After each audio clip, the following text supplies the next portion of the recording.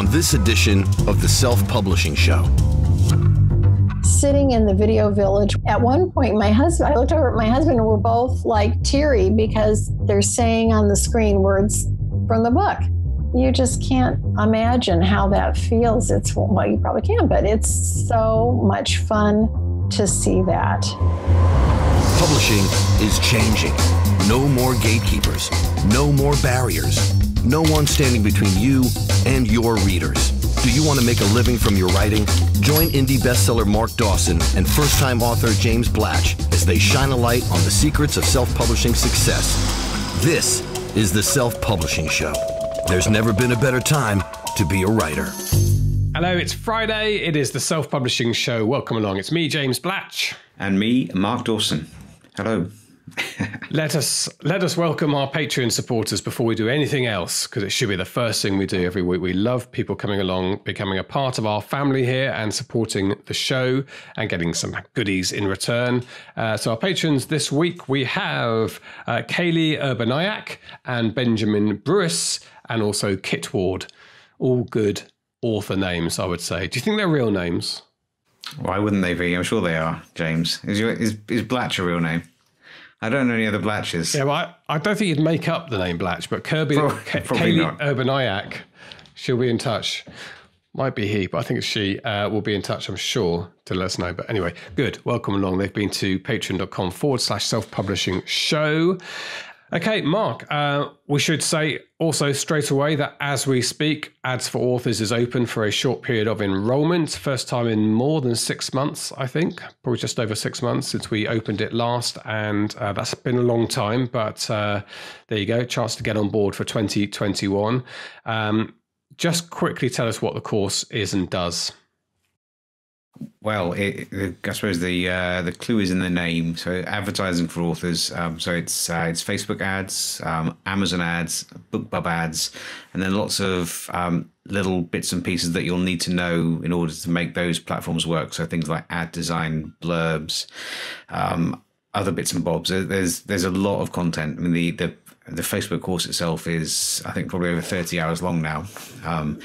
The Amazon Ads course, which has been tweaked and updated a bit, is written and presented by Janet Margot, which Janet worked at Amazon setting up the books program. So that's, there isn't really a course on the market from an Amazonian, that's for sure. And because we like having people who know the platforms inside out doing the courses, we've got BookBub themselves doing the BookBub ads course, which is going to be, again, I think the best on the market when it comes to using BookBub ads, not the email ads, but the ads that appear at the bottom of the emails. That's another exciting addition. And those three platforms together, those are pretty much at the moment the only ones you need to know. And you probably only really need to know one or two of them to get things moving. But all of those platforms are covered, and the intention is that it should be everything you ever need to know about advertising will be in that course. Because as you know, we took the probably slightly foolish decision 4 years ago, saying that everyone who has ever signed up gets all updates for free, and we continue to add to the course. And that might be going to BookBub and saying, we need to update our BookBub course because it's not good enough. We want to make it better. And then BookBub jump in and take care of that for us, or taking the Amazon course that I did originally, which I think may still be available. I think we've kept that course up, so you can look at how I do it, which is a little different from how Janet does it. But Janet knows more about that platform than I do. So there's a lot of content, and it's still a course that we're all really proud of. Yeah, I think it's a fair way of doing it. It's a big investment. Once you've got it, it's yours for life. Everything that gets added, you get as well. And I just think it enables authors to make a good decision for the future. It's like an investment for their career that goes on for years rather than just a few weeks when they do that one course maybe that's live at the time. Certainly was the case, and we're more than happy for that to be the case. And now is a good time. It's been a ridiculously crazy 12 months or so, coming up to 12 months. Yeah, something did happen. It's now normal to be in the middle of a pandemic. We're right in the middle of it again in the UK. Figures looking worse than they ever have at any point. Hospitals close to being overwhelmed. Everyone's in their house, or should be in their houses now. And yet the other side of that is that digital industries, online retailers, organizations like Amazon, for instance, and Netflix and others have done very well during this period because there's been a change of, I guess, of priorities, people being at home and wanting to read and watch films. It's been a great time for lots of authors have done very well. And that's a dual thing. And it's a good point you made, actually, in one of your emails I was looking at this week, Mark, is that it's not just the fact that people are at home wanting to read books, but from an indie author point of view, millions of dollars have been taken out of the advertising market. So we are seeing cheap leads, cheap advertising, and it's been as cheap as it's been for a long time to reach readers. Yeah, so you've got any store, and there's just a very large lorry just going past the window over there, so you might hear that. Apologies, listeners. But yeah, you've got big stores like, let's say, Walmart isn't advertising so much at the moment. I'm not sure that's the best example in the States, but Tesco's over here, any of the supermarkets, they're not really going to be pushing too much in the way of advertising because their stores are either not open or they're limited in what they're selling right now. W.H. Smith's, as I think I mentioned last week, where my book is, no one can buy it at the moment because the store's shut. So there's not much point in advertising to sell those products because people aren't going into the stores. Now, Facebook and Amazon still have the same amount of ad inventory, the same eyeballs that they can serve the ads to. And because these all work on an auction basis, those big multinational ad budgets now being withdrawn because there's not much point in advertising means that the eyeballs that are available are now cheaper to access than they were before, just through lack of competition or less competition. So it is a good time. I'm definitely seeing Facebook especially is cheap at the moment. It's a good time to be advertising. Well, think of the millions spent by the travel industry normally in advertising, including online advertising and live events, anything like that. Anything that you can't do. Yeah, exactly. There's a lot of industries that are not as fortunate as ours and are shuttered and have been for ages. There's no point at all in those industries advertising for things they can't sell. So we don't have that problem because I could I could download your book in, with a couple of clicks. Obviously, I can't do that because you still haven't written it. But I could download Lucy Score's book, for example, and have that on the device within a minute. And that's great for us. You could download, if you're watching on YouTube, Barbara Hinske's book, Guiding Emily, with a very nice, absolutely lovely front cover. What a segue. And the reason Yes, what a segue. Well done, the reason Alan. I've got this book is because Barbara is our interviewee today. So we're going to move on to hearing from Barbara. So this is her latest book, Guiding Emily. I bought it for my wife because we brought up a guide dog puppy in the house, and that's the centre of this story. And your daughter is called Emily. And my daughter's called Emily, who does require guiding. Yes, this is partly, I think, a sort of charitable effort from Barbara as well, because she's involved in the organisations in the States provide dogs. Barbara is a former attorney. I'm trying to think what else. It's a while, actually, since we recorded this interview, but it was very, very enjoyable. She does very well. She has a knack of getting the business side of things right. And it's all very well being a good writer. That is important. Of course it is, but you do have to be a business person to one degree or another. You need to run an organization, even if it's just you and your books. And Barbara is, I think, perhaps because in America, being an attorney might not be quite the same as being a lawyer in the UK. It's quite a business, an aggressive business there. So there's quite a lot of business acumen as well as the legal side of things. And I think Barbara's brought that into her career. So including when she heard a friend of a friend might be connected with Hallmark, having a conversation that led on to something really amazing, which you're going to hear about in this interview. So without further ado, let us hear from Barbara Hinske.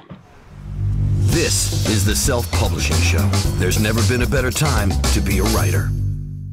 Barbara Hinske. I failed at the first attempt. Barbara Hinske is your author name, but I'm going to call you Barb because that's how I think people call you, Barb. Yes. Welcome to the Self-Publishing Show, Barb.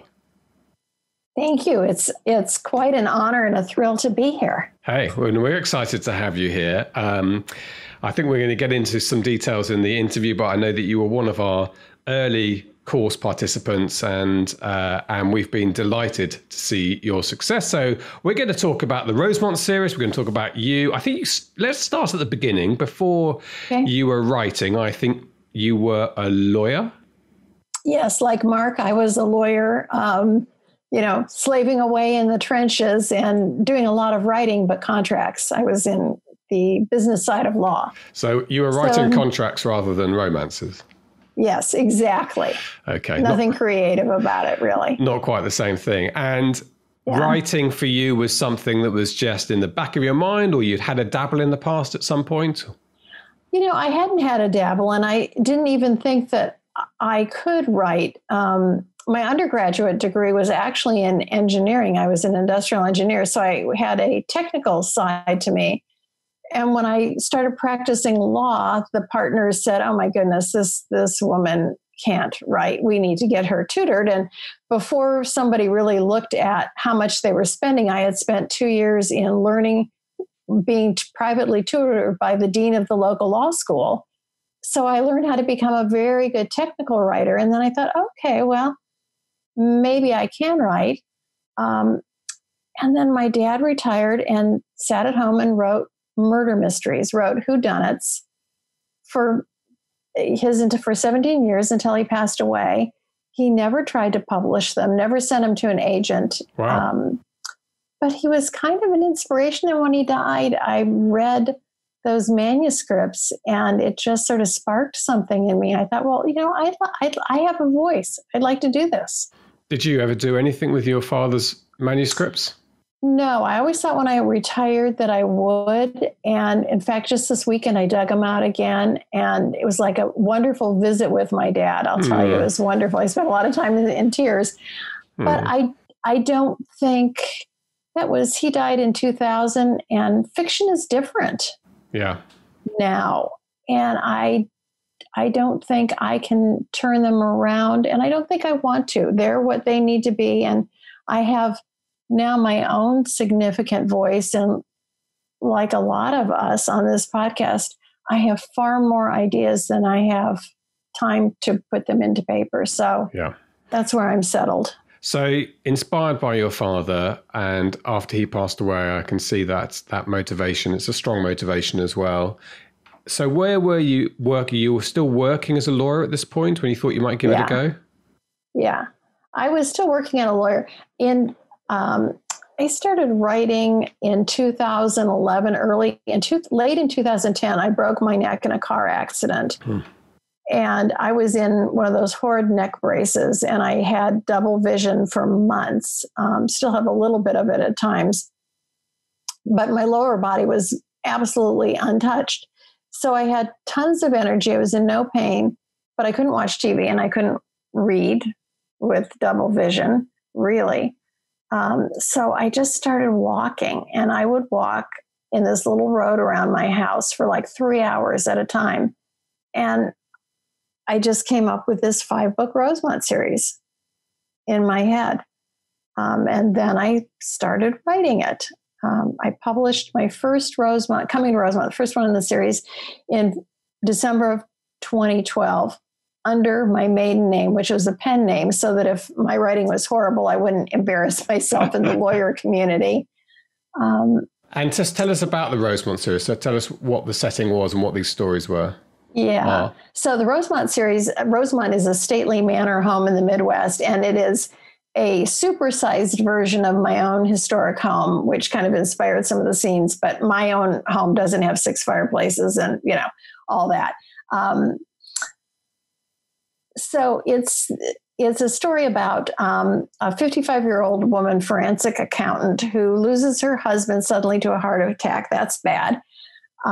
Finds out after he passed that he was embezzling from the college where he worked. Okay, that's worse. And then finds out he had a second family. Okay, that's all really bad. But he had inherited this stately manor home known as Rosemont and had never told her about it. Okay, well, so now he's gone. It's hers. That's not so bad. She goes to see it. Basically, she's just going to put it on the market and sell it. But she's so curious about if she'll get some answers as closure on who this guy was that she'd been married to for many years and didn't know. And walks into Rosemont. The door shuts behind her, and she says, "I am home. I'm going to stay here." That door shuts behind her scene is actually inspired on my own life, because my husband and I bought this house. We got married in 2010 in this house. And when the door shut behind us, we're like, okay, we hadn't even walked through the house. And we're like, we're buying this house. Just knew. Yeah, which does happen. We just knew. Yeah. Yeah, it does happen. And despite the fact that friends and family said, are you out of your minds? But we weren't, and we did. And that's Maggie's experience. And then a dog adopts her on her first night in Rosemont, like dogs do. And that leads her to the local veterinarian, who's their love interest. The town has a lot of fraud and political corruption, which was based upon a lot of research I did in middle-sized cities in the United States. This has been a problem. There's lots of corruption and embezzlement. I built in that kind of theme because she's a forensic accountant. She gets involved in that, and then the series goes. I was originally going to cap it off at 5 books, and the last one, Bringing Them Home, was just my little tie it all up love story. And then I kept getting so many lovely emails from readers that we want more. And my author assistant, who is wonderful, said to me, Barb, what is the matter with you? People want to read more of these books. Why don't you write another book? I'm like, all right, well. So I've written 2 more now. The 7th book, Restoring What Was Lost, will be published in October. And so I've kind of taken her plot arc on in new directions, because I really didn't want this to be stale and for people to think, oh my God, you've gone way beyond what you should have. How would you describe them genre-wise? It sounds like a bit of romance, bit of women's fiction, would you say? I mean, I don't know. Yeah. Squirrely women's fiction. There is romance in them. There's mystery, thriller, suspense. And I've written some other mystery, thriller, suspenses recently, and I do well with that. They're probably lighter on the romance. If somebody is really a romance reader, they may be disappointed because it's not heavily into that and not into those tropes. It's not firmly genre romance, but women's fiction. It fits beautifully. I get a lot of that. I cross too many genres, but I ignore that and soldier forth. Well, I was just going to say, I'm just having a quick look on Amazon, and I can see that, the first in the series, as you say, Coming to Rosemont, which is 2013, is currently in the top 2,500 in the paid Kindle store. It's 65 in women's crime fiction, 38 in women's sagas. I mean, this is a book that's still selling very well. So we're going to, a little spoiler alert, this has been hugely successful for you, which we're very excited about. So how did that bit happen? How did writing the book turn into something that's clearly been a very good, commercially successful career for you? Well, yes. I think the largest single factor in it being successful has been paying attention to Mark's courses. Being a student, I watch every one of them at least once. I take notes and I apply. Now I'm big enough that I have somebody who does my ads and watches all that for me. But I know how to do it. So thanks to you guys, I know how to track the metrics. If I had to take it back on, I could. So it makes me competent to supervise it. And I think as much as many writers don't want to, if you're going to be self-published and want to make money, then that's part of the deal. Yeah, I think it's just worth pausing on that moment, because it's very important. I'm doing this now with our imprint. You've got to be competent yourself before you outsource to somebody else. Otherwise, you can't manage them. You can't manage the project and the program if you're just hoping, fingers crossed, that they know what they're doing. So you learn to inside out first, and you've got to the point now where you're comfortable with somebody else. Yes, and I think she does it. They do it better than I do.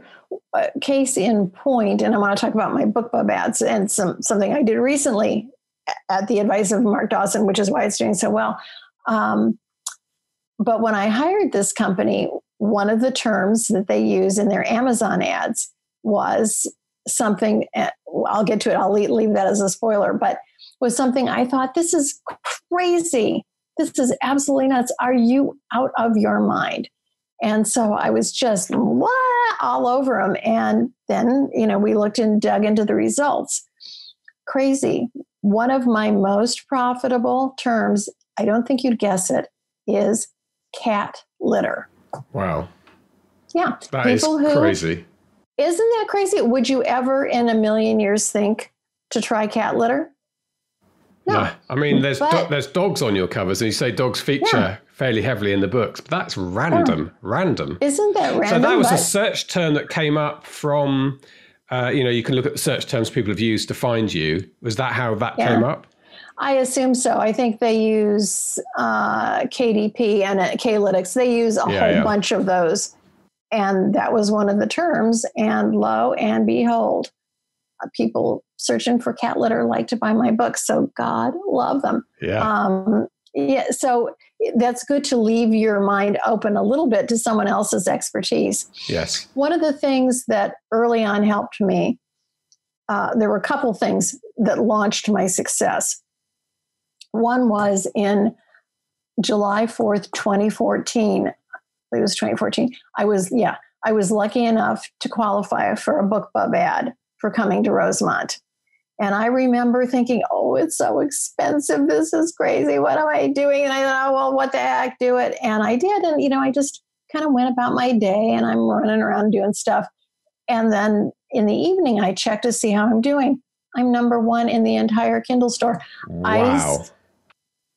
The BookBub, my book was the first one that they put on there. I sold 10,000 books.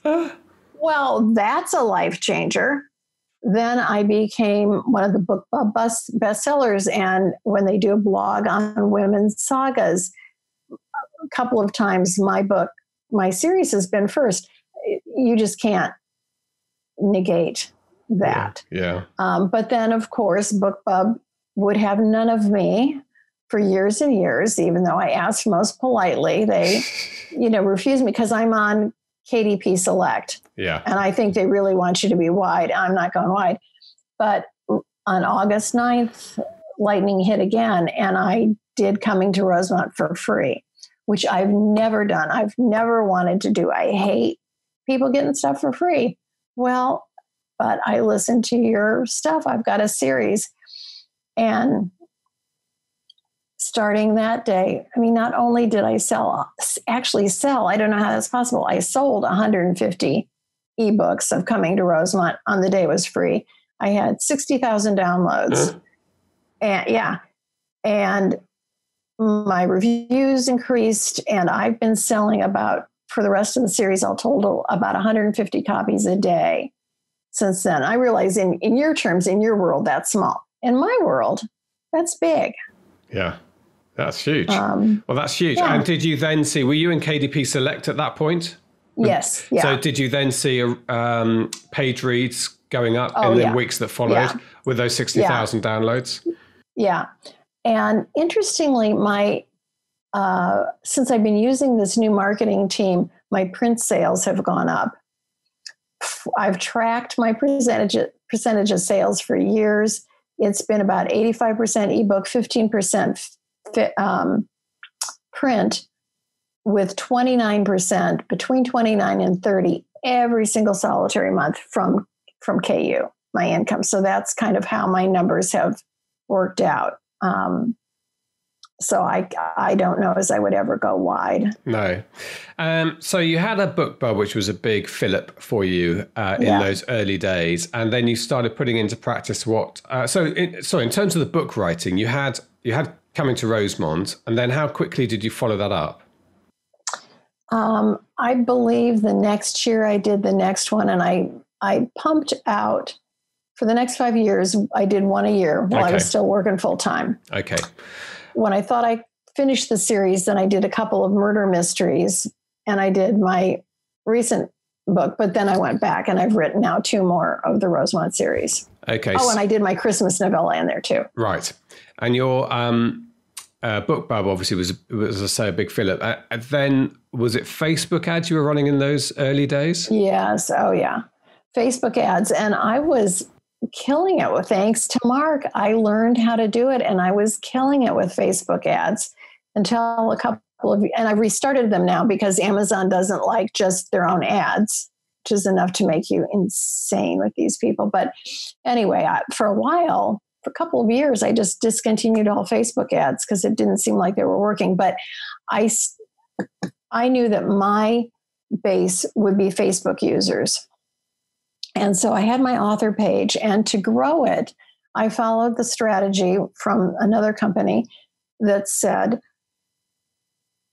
set up a fan page, an independent fan page that you can draw eyes to, people who would be interested in your books, and then you can promote your books on that page and draw them over to your author page.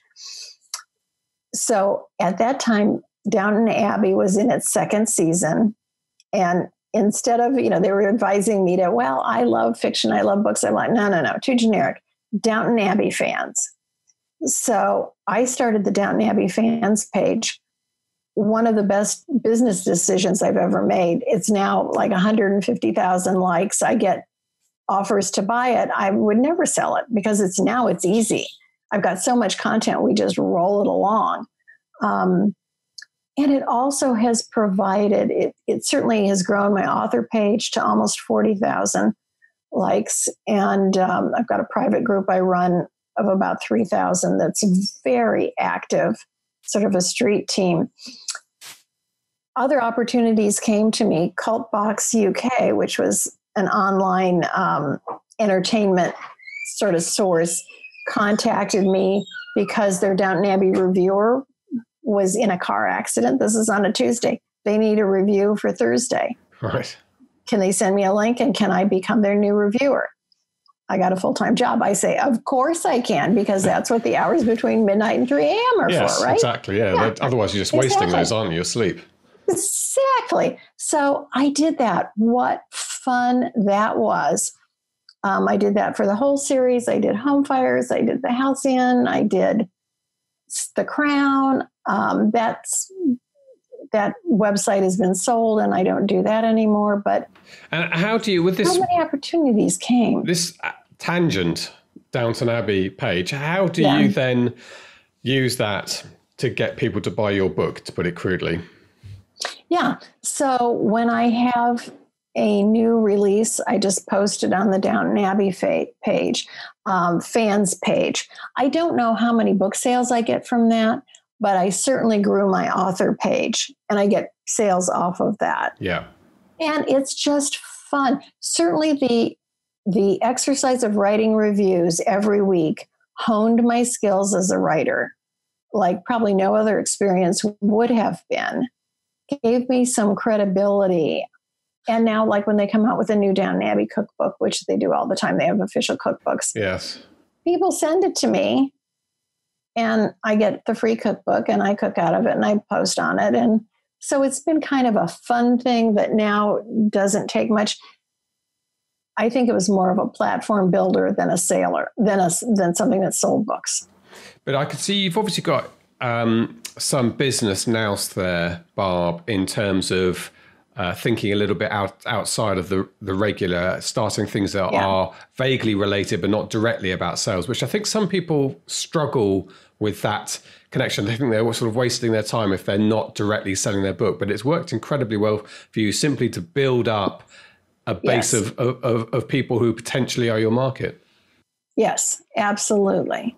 Is that, I mean, you're a lawyer rather than selling services, or I suppose lawyers do sell services in a way, but I think you were in-house, weren't you? Yeah, I was in-house. And so maybe that gave me a little more business savvy. And I think certainly the business aspect of being an independent author is a big part of it if you want to make money. Yeah. And that stuff's all in my wheelhouse. So that part is a little easier for me. And what about the technical aspects of running Facebook ads, running Amazon ads, setting up your Facebook page? Did you have much experience in that area?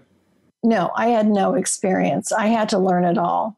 And there were a lot of mornings in my bathrobe at my kitchen counter, either combination of swearing and crying, because it wasn't easy for me. And I do have visual impairments. So that is difficult too. But one of my superpowers is I'm tenacious, and other people would say I'm stubborn.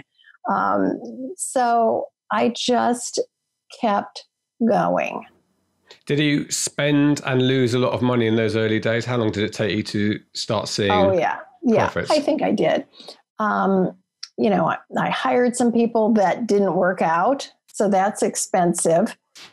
But I always kept my eyes on my ads, and my ads turned out, nothing was really very few were a total disaster. Okay. So I was lucky with my graphics. Early on, I have sliders on my website, barbarahinske.com, at the top that show my book on a table, pretty background, cup of coffee. They're beautiful, I think. I've used them in my ads. They've been wonderful back in the day. Probably they'd be a little stale now, but. So I can see behind you the Guiding Emily book. So you've moved on. Have you finished Rosemont, or will there possibly be more? No. Yeah, there's one coming out in October, and now our heroine is in a different job. I don't want to do spoilers, but yeah, there'll be more of that. And that's just such a gentle, happy place. It'll be interesting to see. I wrote the 7th book this winter, summer, when I was myself craving comfort and community and connection. And I think that's reflected in the book. So I'll be anxious to see what my readers think. So tell us about Emily Main and this new series. This book has my heart, and I'm going to actually reach up and show it close. So if you're watching on YouTube, this is a beautiful Labrador, I'm going to say. Yeah, this is a black lab. His name in the book is Garth. Oh. And Guiding Emily is the love story between Garth, the guide dog, and Emily Main, his handler, who loses her eyesight on her honeymoon, and it's their journey together. This book could have been written for my wife, word for word for my wife. Really? We've just brought up a guide dog puppy, and unfortunately we won't do it again because it broke our hearts to say goodbye to her, which of course is what you have to do. We had her for nearly 2 years, and she's now in advanced training. She's the most gorgeous. So it broke our hearts to lose Charlotte. But I tell you what, I will be buying this book immediately after this interview because my wife will adore it, I'm sure. Good. The reviews have been stunning. And within the guide dog and the blind community, I have been overwhelmed with the reception. Just on the reviews, I did notice that 184 reviews on the .com site, 90% 5-star. You don't see that very often. That's 4.9 out of 5. That's absolutely fantastic. Thank you. I love this book. It's the first in the series. And if I can just talk a little bit about, can I say how it came about? Yes, of course. Go ahead. Yeah. So in February of 2019, I was at a library gala, and naming rights for a character in my next book were one of the live auction items. Emily Main is the one who bought those rights, incidentally. And I was seated next to the development director for the Foundation for Blind Children in Phoenix, Arizona. The foundation is like 1.5 miles from my house, and we're talking. And he said, "You've never been in here?" Like, no. Well, you and your husband come and take a tour next week. So we did. And I was so incredibly moved seeing what they do, their classrooms. They service children from 0 to 105, so they have a large adult population. And this little 4-year-old boy throws his arms around me, and he's just giggling like crazy. And the director said, he was born deaf and blind in Canada, and his parents were told he would never walk, would never talk, and probably wouldn't live very long, just keep him comfortable. Well, his heartbroken parents refused to accept that. And they emigrated to the U.S. and enrolled him at the foundation. And there he was in my arms, walking and talking and living a bright future. So, of course, by then I'm full on, like, I've lost it. I'm crying. And I said to Steve, "What do you need? What can I do to help?" And he said, "We need to raise awareness within the sighted community of the isolation that the visually impaired and blind feel. And we're a nonprofit. We need money." Well, I said, "Good. I'm not a trust fund baby. I can't write you a check, but I'm an author. A book can do both of those things." So I'm donating half of my proceeds from Guiding Emily to the foundation and they were wonderfully supportive in my research. They gave me white cane training. I got to take that. What, did you actually blindfold yourself and walk with the dog? Yeah. Or Yeah, they put you in goggles, and mine had a little pinprick of vision in the center, so I could actually see. But I'm telling you what, when we went outside with the white cane, I don't think I've ever had a panic attack before, but I did then. It was terrifying. So that was helpful to have. I was able to network my way into Guide Dogs for the Blind in California and spent 3 days behind the scenes, seeing things what people like you do. And so I did not want to victimize the visually impaired. I wanted to honorably portray their journey. There are a lot of fictional blind people, and they're not always very admirable.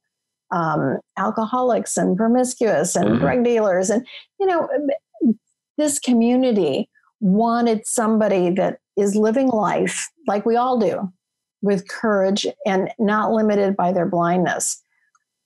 So in order to, Emily loses her sight on her honeymoon, there's obviously this big period of devastation and depression. This book would have been very heavy and depressing if I didn't intersperse it with chapters written from Garth's perspective. And he is funny and he is light and lovely, and I think elevates the book. Obviously, this book is really close to my heart. Yes, I can tell that. Labradors are the best, so that's we have a pet Labrador as well. A Goldie though, not black, but he looks a very, very handsome boy. Okay, so if you're watching on YouTube, we'll go onto Amazon and check out Guiding Emily. That's a gorgeous cover, by the way. How did that come about? Everything about this has been fairly easy. So think of that, February 2019, I get the idea. I'm still working full time. I retired from the practice of law in July, spent a week on set on the movie that my novella was made into, and then started writing Guiding Emily. And plus I had to do all this research, white cane training, go to Guide Dogs for the Blind, all this. Everything fell in place. So I started thinking about the cover, and I thought I really want a dog's face on the cover. The black lab came from a friend's guide dog. His name is Gnocchi. So that's what it's based upon. And I wanted to ask you, so what, the puppy you trained, was it a lab as well? It was a cross between a Labrador and a Golden Retriever. Which is fabulous. Which they do. And they breed their own dogs, and they have quite a few labs, quite a few retrievers, and quite a few crosses, and a few German Shepherds as well. Yeah. But she was absolutely gorgeous. She had a lot of that retriever kindliness, that sort of generous character, but quite a lot of nous as well, which you get with a Labrador. They're very food orientated, so they do things for food. Yeah, and that's why Garth has an affiliation or an affinity for crunchy Cheetos in the book. Yes, of course. So I just literally, this cover took half an hour. Wow. I didn't design it, but I looked on Shutterstock for pictures. On the second page was this picture. I said, okay, I think I'm done. Yeah, there you are. Well, it looks gorgeous. It's quite striking as well. Well, look, best of luck with that book, particularly as the proceeds are going to such a worthy cause. We're in that position now where we want Charlotte to do well and to pass and become qualified. But if she doesn't, there's a possibility she comes back to live with us. So the children are crossing their fingers she's going to fail because we want her to pass. That's the whole point of doing it. What a wonderful thing, as you well know, when I was at a graduation ceremony at Guide Dogs for the Blind, there was a man, I would say in his 50s. He was an executive at, I think, Apple. So he had a big job, and, he presented himself as somebody who had a big job. And it was so touching. He said he couldn't wait to go to work on Monday because now, he said, maybe with the dog, I'll make some more friends at work. Wow. Oh, that's heartbreaking, isn't it? Yeah, it is heartbreaking. And so the difference these dogs make to people's lives is incredible. You have to see it to believe it, really do. That's a beautiful thing you did. Yeah, thank you. Well, my wife did it mainly, but we broke all our hearts. Barbara, now you mentioned in passing that one of your books has been adapted into a film, into a Hallmark film, Yes. which has been out. Yes. So just tell us how that happened. So I wrote The Christmas Club, I want to say 2016, based upon a loose homily from a sermon I had heard in church 30 years ago, with the point being doing kind things, but do them in a nice way. I set this in 1952 in Cleveland, and woman comes out of the bank, her purse falls and opens, and her Christmas club money flies out. 6 $5 bills. Christmas clubs at the time, if you don't have them where you are, where you'd go in and put money down in an account all year long, and then at Christmas you'd take the money out with your interest, and they'd usually give you a toaster, a little gift, something like that. So her Christmas club money flies to the wind. A gentleman sees her fall, helps her up, helps her back into the bank, and a woman, they help her in the bank, and he says, well, what did you lose? 6 $5 bills. She'd worked all year for that. And he says, well, I'll go see if I can find it. And of course, the money's gone. He goes out, opens his wallet. He has 5 5s. And he said, all right, well, I'll tell her I found 5 5s. And the woman follows him out. She has 1 5. They pull their money and give it to the old lady so that she feels like, you've done me a kindness, but you haven't treated me like a charity case. And then the each of the $5 bills gets found by somebody who does something kind with it. So it's got a very kind heart, this little book, 20,000 words. And from the get-go, people said this would be great on Hallmark. And I thought, I think it would be. I didn't know anybody at Hallmark, but I just started asking every single person who I came in contact with, do you know anybody at the Hallmark Channel? And finally, somebody said, well, my neighbor at the cabin produces Good Witch, which is their most successful franchise. Do you want me to give him a copy? I'm like, well, yeah, put the phone down and run a copy next door right now. Of course I want you to give him a copy. And from there, it just went. He loved it. He was going to acquire it and took it to Hallmark.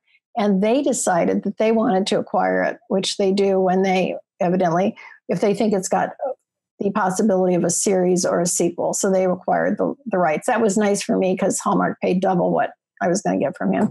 So there it is. And it filmed last summer in Winnipeg and was on the Hallmark Channel this November and December.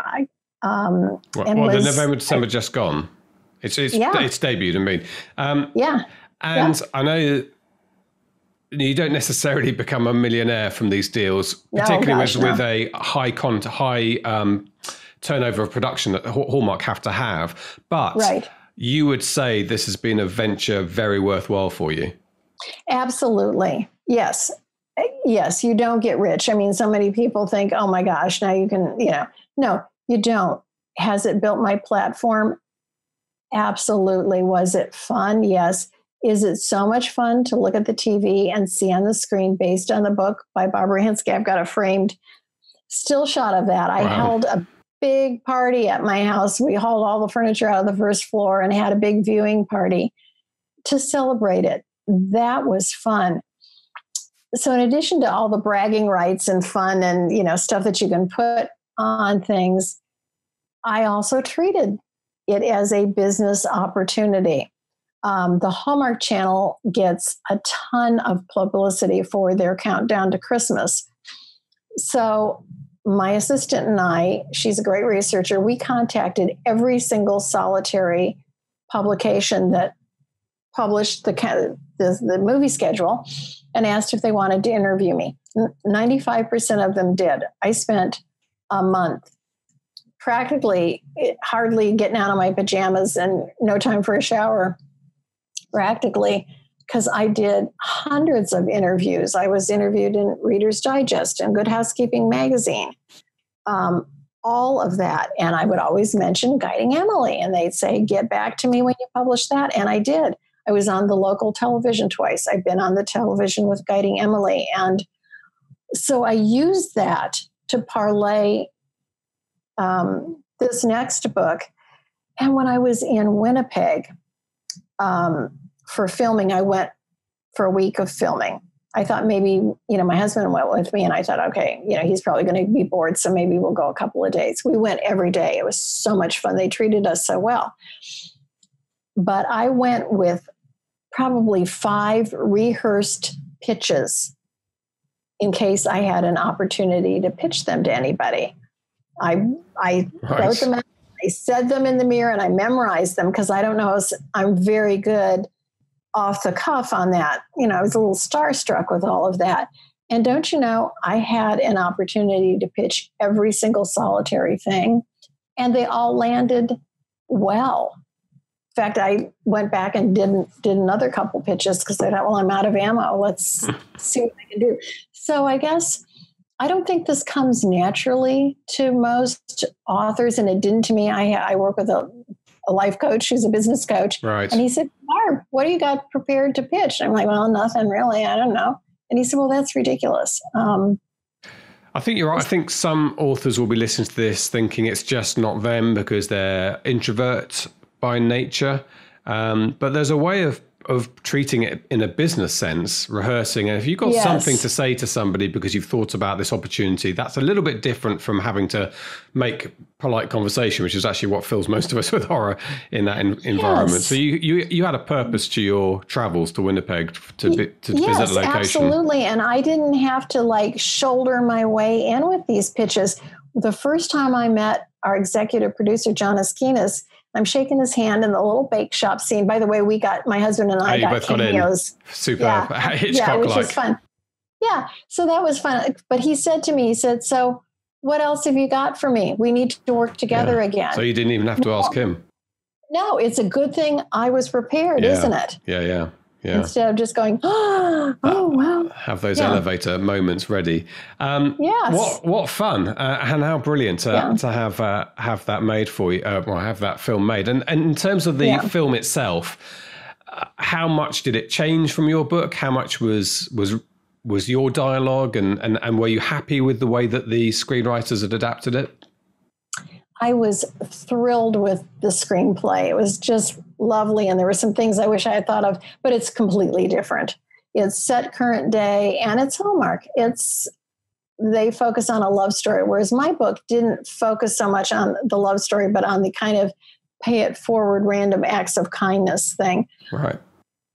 They were both wonderful. Honestly, I think the book is a little more profound, but it was wonderful. I think they did a great job. I was proud of it. Sitting in the video village with everybody, you got a headphone on and they're treating you like a big deal. It's really crazy.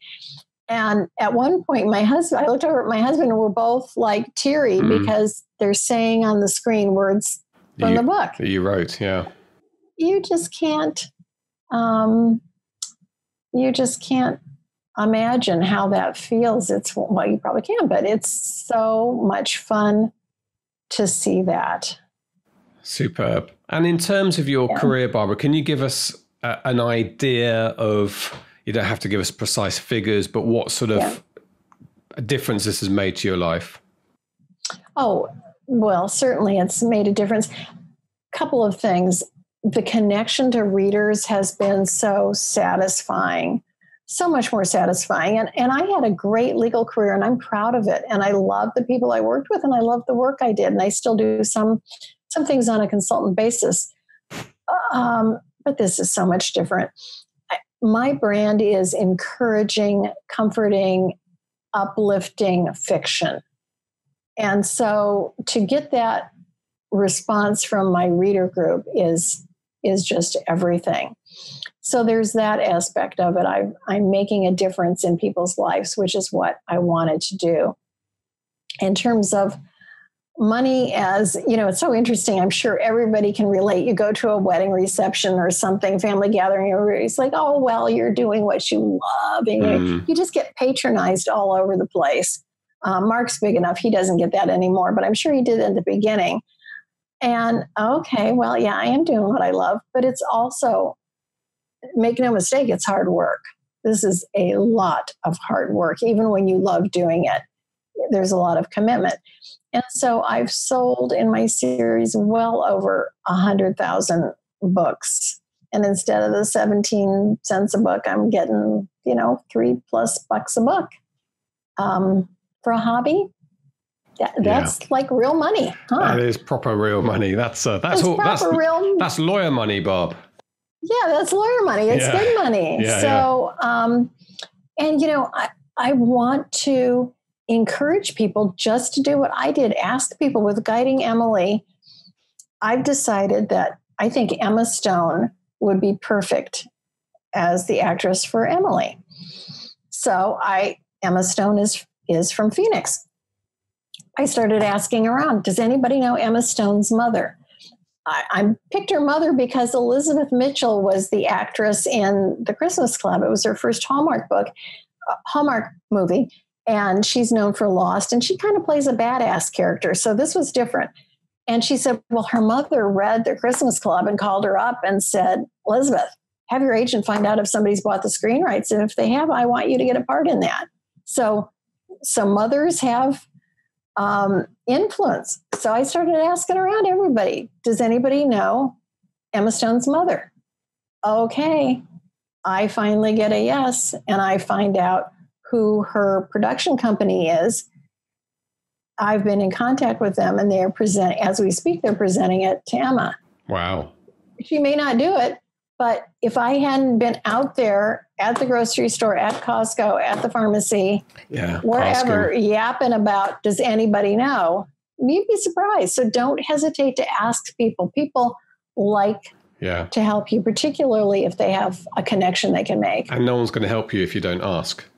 Yes. So the answer is always no. Not so much about taking opportunities, which is one thing. This is about creating opportunities. I think the message from you is go out there and create them and leverage once it happens. Make sure that you make the most of it, but it's actually making those things happen for you rather than waiting for them to happen to you. Yeah. But don't be afraid to do things. And everything isn't successful for me. I decided with my Hallmark movie, I would take out a banner ad. No other authors had done that on the web page that the Hallmark Channel had for their movie. So that was $5,000. Wow. That's a lot of money. But they designed the ad for me. They were so nice to me. And I thought, well, what greater congruence in the book to the movie? Yeah. What I didn't realize was that all the good ad time was taken up by Campbell's Soup because they had their green bean casserole was sponsored placement. Okay. Well, I don't think I sold one single book. That was $5,000. That's a hard lesson. Yeah. So I don't always get it right, for sure. But you took the chance, and yes. But I take chances. Yeah. Yeah.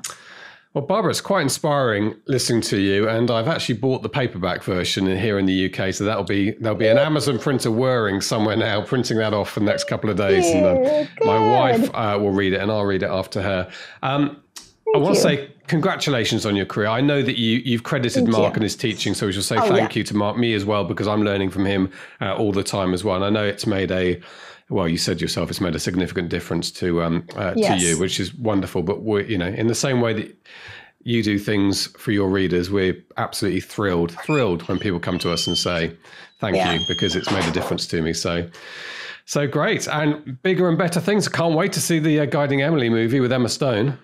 Yeah, I'm hoping. I'm hoping someone else. It's also being considered by another big. Yeah, I was going to say, and if Emma doesn't do it for whatever reason, who knows where that's going to lead? That process that you've started in these scripts. Sometimes scripts do. You do hear some big films. They were knocking around as scripts under various people for 15 years before somebody said, Let's do this now.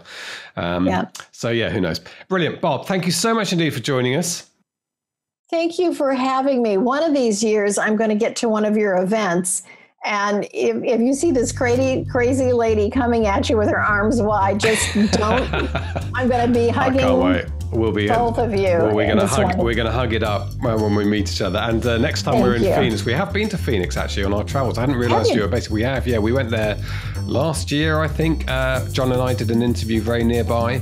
Actually in Phoenix, so okay, well, we'll get together next time we will make sure that we come and see you. Superb. For sure. Bob, thank you so much indeed. Thank you. It was a thrill. This is the Self-Publishing Show. There's never been a better time to be a writer. There you go. We talk a lot, don't we, Mark? People who have books optioned and discussions go on, and I know there's been interest in your books and they're bubbling away in the background. It's not that often we speak to an author who's had their film made, and Barbara's been on the set of a film, listening to actors saying the words that she wrote, or after they've been through several drafts, no doubt, for the screenplay, which must be quite a exciting time. Yeah, absolutely. It would be. Yeah, that's one thing I would certainly down tools to jump on a plane to wherever something was being shot to see a film being made. That would be great. So that is certainly one of the things that I think authors most would like to see happen is seeing a book make it to TV or film. Might have some news on that soon, but we'll have. Oh, okay. Now, you probably can't answer this for contractual reasons, but I was thinking that it would be sensible for an author, any author, trad or indie, to get the first film made. I wouldn't worry personally. People worry, how much should I be? What's a fair amount for this, and how can I make sure I'm not going to be ripped off? And I think surely the benefits of having your name attached to a film outweigh whether you get $10,000 or $40,000 in that first payment. You'd almost do it for free, allow them to make that book into a film because of the potential long-term benefits of being discovered as an author. It's a little bit naive.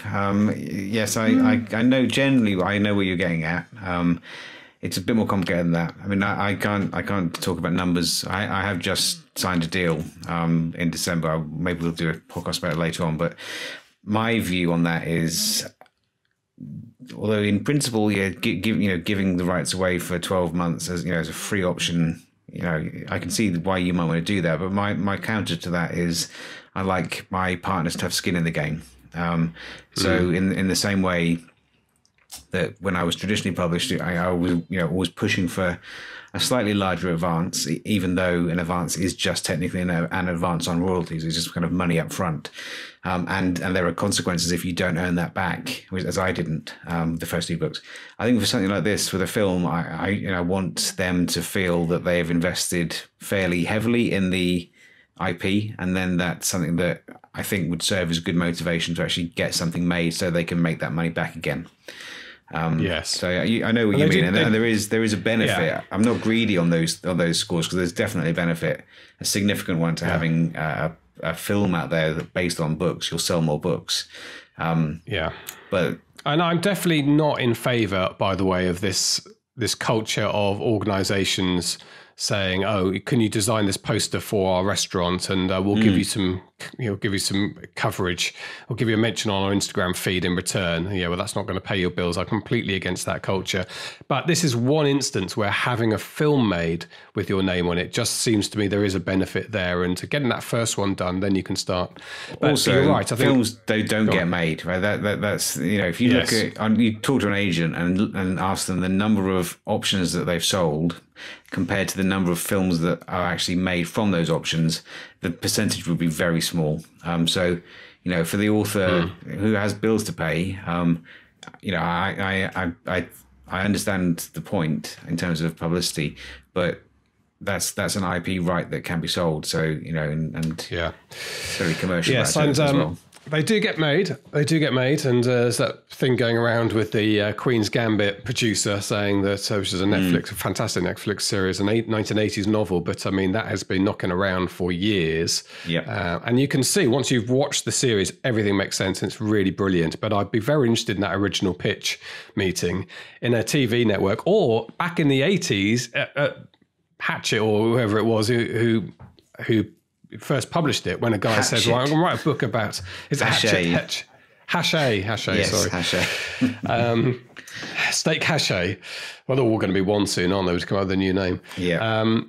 Just saying that was going to be the content of the book, but it got made because some visionary people. There you go. I can't wait to see a Dawson based on the novel by... Well, you never know. There's certainly some things happening. You never know. Good. Okay. I should have said right at the beginning that you can learn more about ads for authors by going to selfpublishingformula.com/ads for authors. Everything you need to know will be on that page for you to make a good decision about that.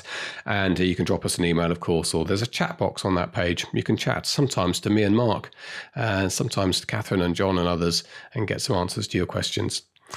Good. I think that is it, Mark. It's dark here, which is why I'm eerily lit in blue. Same here. But the days are getting longer. I know, thank God.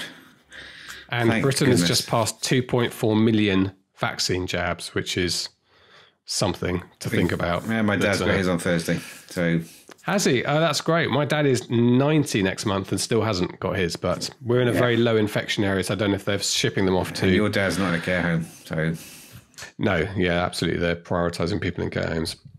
Okay, right. Enough of the pandemic. That's it, I think, for this week. Thank you very much indeed to Barbara Hinske for being our fantastic interviewee, and well done on writing a glorious book there, Guiding Emily. Thank you, Mark. All that remains for me to say is it's a goodbye from him. And a goodbye from me. Goodbye. Goodbye. Get show notes, the podcast archive, and free resources to boost your writing career at selfpublishingshow.com. Join our thriving Facebook group at selfpublishingshow.com/Facebook. Support the show at patreon.com/selfpublishing show. And join us next week for more help and inspiration so that you can make your mark as a successful indie author. Publishing is changing, so get your words into the world and join the revolution with the Self-Publishing Show.